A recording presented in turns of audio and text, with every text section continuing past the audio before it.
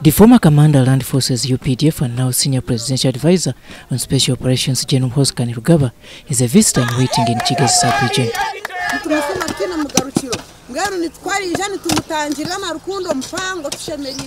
Tukora sensitization nturaba mu bicweka bya Kigezi ntubamanyisa nti mu April ogwakana maybe wiki ya kasatu oba ya kabiri afanda ina ija Kigezi kusaba hamwe ninywe na municipality yona twenda kumwaniriza twena tudye nyuma yeye ya MK.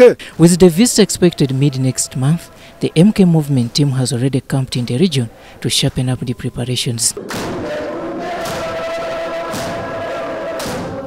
When our friend went to across and discussed with his uncle, and he allowed, after everyone who had tried to discuss with our uncle, the president of Rwanda, and he had refused.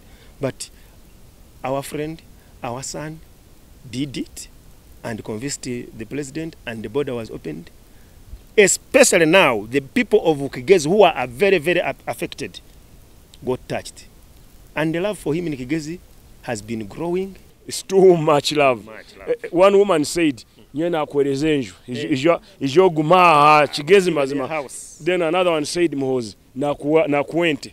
But I said you have one cow. Why are you giving it out? The host communities in Kabale district are eagerly waiting for the first son, as many appreciate his efforts in as far as the reopening of Gatuna border is concerned. That our children were not studying for 3 years.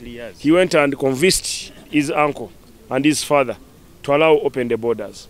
Our children are back to school. Kigezi say call General Muhoozi Mugarura.